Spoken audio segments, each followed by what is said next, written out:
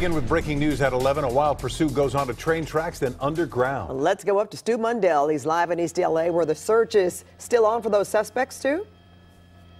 Well, that's right. One suspect may be in custody, but let's talk about that pursuit before we get to what's going on right now. We had some tape from earlier, high speeds, crazy moves, wrong side of the road, 80 miles an hour on the streets, hard turns back and forth, actually drove on the sidewalk. Then he slams into a taxi. There were 3 people inside that taxi. We understand all minor injuries. Thank goodness that happened in the East LA area. But that pickup truck just kept going, jumped on the rails. That thing was riding like it was on rails, because it was, but then it went underground, and as it went underground, officers, they lost it. They couldn't follow it under the road out here. Right now, as we're seeing live, we understand the female might be coming out of the tunnel here any minute. Officers have in the area found an open hatch very close by. There it is off of First Street, right by Evergreen Cemetery. Now they do have somebody that they might be the suspect in custody. They saw that person jogging earlier on.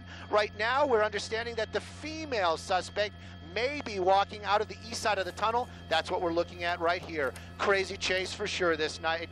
Live in Sky 2 over the East Los Angeles area. I'm Stu Mundel, Rick and Pat. Back to you. All right.